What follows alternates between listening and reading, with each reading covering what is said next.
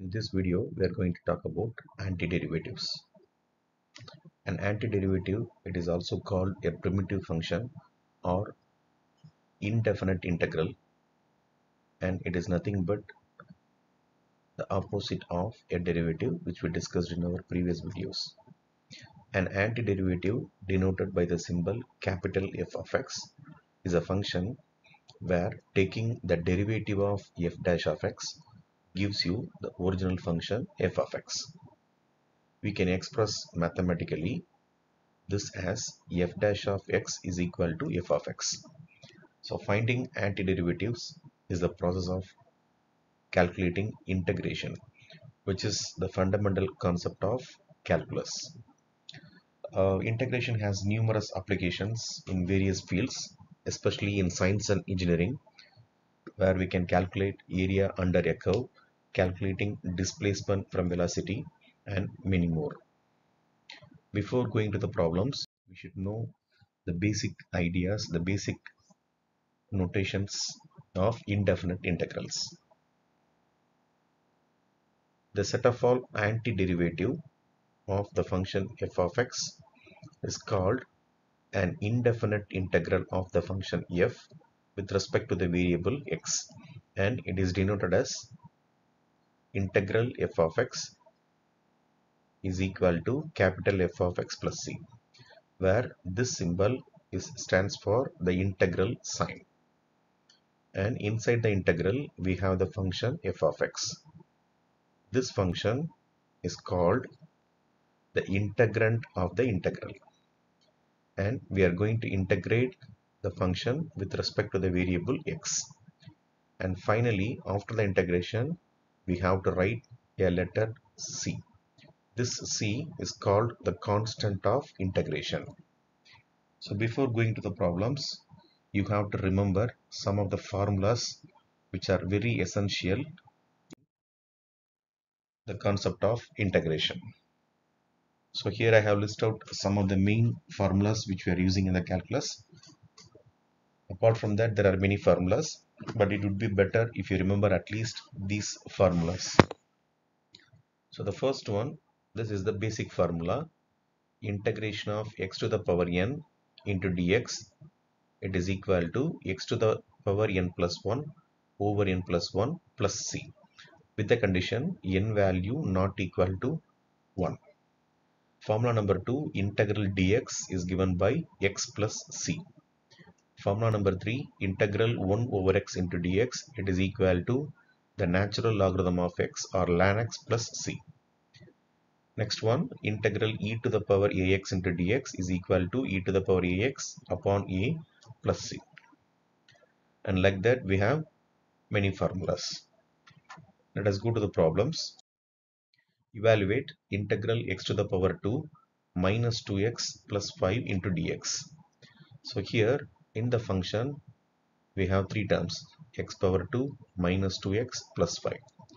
So what I do, I am going to integrate x power 2 into dx, then 2x into dx, then 5 into dx. So just recall you the first formula, integral x power n into dx, that is given you x power n plus 1 upon n plus 1. So using this idea, here we have power 2. So this will become x power 2 plus 1 by 2 plus 1, which is nothing but x power 3 by 3. If I move to the second term, we have a negative sign over here. And if you see the term inside, we have 2x. So let me take 2 outside. Then what is remaining? We have only x into dx. So once again, here n value is 1. If I apply this formula, I will get x to the power 2 upon 2. Then in the last term, we have only constant 5. So take the constant 5 outside. Then we have left with only integral dx. So integral dx is nothing but x. So now I integrate all the three terms. After all the integration, we have to write the constant of integration c. So my final answer will be x to the power 3 over 3. By cancelling 2 in the second term, that will give you x power 2 plus 5x plus c. Question number 2. Again we have three terms, 3x to the power 4 plus 4x minus 2. So we can do like this. We have taken 3 outside from the first term.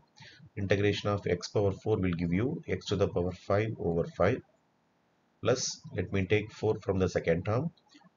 Integration of x will give you x power 2 by 2, then minus 2 will be there. Integration of dx will be given, will be x, then plus c. So by simplifying this, we will get 3x to the power 5 upon 5. 2 and 4 get cancelled. That will leaves you 2x power 2 minus 2x plus c. Question number 3. Here my function is x to the power 2 minus 5x plus 1 over x. So before integration, what I do, I have to split like this. Integral x power 2 by x minus 5x over x plus 1 over x. So you have to do like this, or you can separate term by term also like this. It is up to your convenient. So now by cancelling x and x, that will give you only x, minus second term also I can cancel x and x, that will give you 5, plus the third term will be 1 over x into dx. Now integration of x will give you x power 2 by 2. The second term, integration of 5 with respect to x, will give you 5 times x, and integration of 1 over x, we have a formula that is equal to ln x plus c. Question number 4, we have to integrate, evaluate 1 over x power 2 plus 1 over x plus e to the power x. Please remember, you have the formula only for 1 over x into dx. 1 over x into dx, that is equal to ln x plus c. But if you see the first term, I have 1 over x power 2. So how I can integrate? So before integrate, you have to take that x power 2 to the numerator. So my first term will become minus x power 2 into dx, plus second term is 1 over x into dx, and my third term is integral e power x into dx. So once again apply the very first formula, that is x to the power n. Here n value is minus 2. So as per the formula, I have to add plus 1, then minus 2 plus 1 in the down, and this is nothing but this formula. So the second term will become ln x, and the third term integral e power x is nothing but same e power x plus c. So now the first term will be here no need for integral symbol, because we have already taken x power minus 2, right? So this will become x to the power minus 1 upon minus 1 plus ln x plus e power x plus c. Once again, bring down this x to the power minus 1 to the denominator. We'll have minus 1 over x plus ln x plus e power x plus c. This is my final answer. Question number 5. Again the same concept. The numerator has 2 terms, the denominator has 1 term. So first let me split the given function like this: integral 1 over x dx plus integral x to the power 2 over root x. We know that square root of x is nothing but x power half. So in the first term we have 1 over root x. So let me take this root x up, so it will become x power minus half. So we will get this one. In the second term we have x power 2. Once again let me take root x up, so it will be x power minus half. So we will get this one. So now integration of x power minus half, this will give you minus half plus 1 divided by minus half plus 1. So this is equal to x power 1 over 2 divided by 1 over 2, or this 2 will go up. So we will get 2 into x to the power 1 over 2. This is nothing but 2 times of square root of x. So we will get this one. For the second term, this one, we have same base value x and x. So if the bases are equal, we can add the powers. So I have in x to the power 2 minus 1 by 2. Here the denominator is 1. By simplifying this, we will get 4 minus 1 by 2. So this will be x power 3 by 2. So integration of this will give you x power 3 by 2 plus 1 divided by 3 by 2 plus 1. So that is x power 5 by 2 divided by 5 by 2. This 2 by 5 will go up. So we have 2 by 5 x power 5 by 2. After the integration, we will write plus c. The next one, solve the initial value problem dy by dx equal to sin x with the condition y of 0 equal to 5. So what I have to do, first let me write the equation. So dy by dx is equal to sin x. So integral both sides. So this will give you integral dy by dx is equal to integral sin x into dx.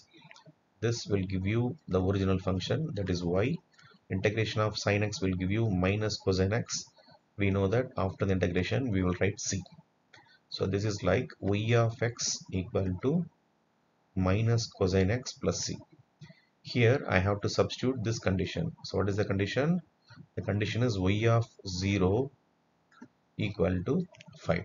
That means in place of x I have to put 5. So here this will become 5. So I will get minus cosine x plus c equal to 5.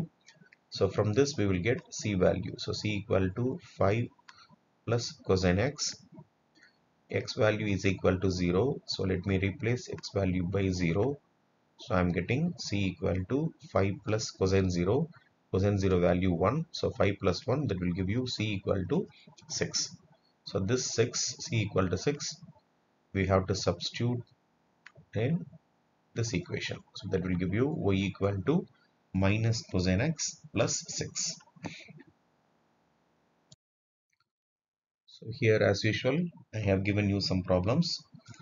In the left hand side you have the problems. In the right hand side we have the solution. Do it yourself. See you in the next video.